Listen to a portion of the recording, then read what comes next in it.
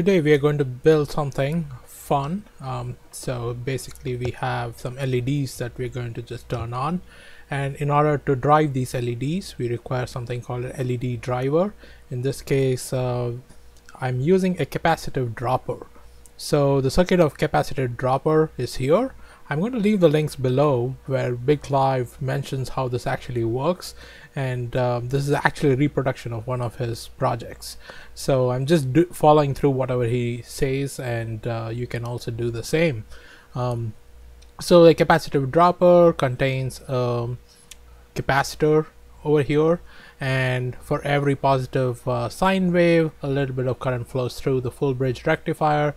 The full bridge rectifier converts AC to DC, so every half wave this particular capacitor drives this particular capacitor, so it tops off this capacitor, and this process happens over and over again, and this capacitor acts like a battery, and that drives these LEDs.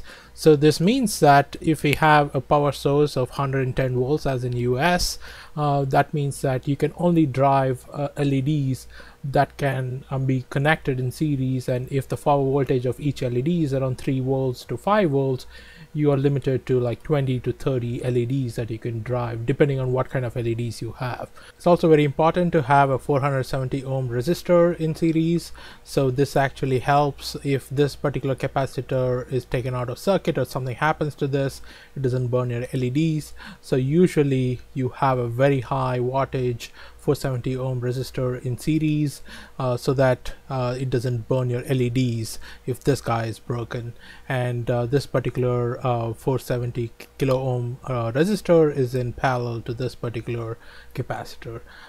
But anyway, so this whole thing actually drives these LEDs, and I'm going to show how I'm building this from a cheap $1 LED light that you can buy from a dollar store or Walmart or any local store nearby.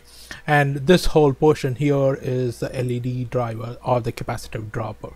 So this is a very cheap lighting solution that you can buy from a local store. Your local hardware store may carry it, and this doesn't cost that much. This is a 20 LED strip costs like $1. So all this contains are these filaments. Once you connect this directly to 110 volts, it lights up, and it's just one color.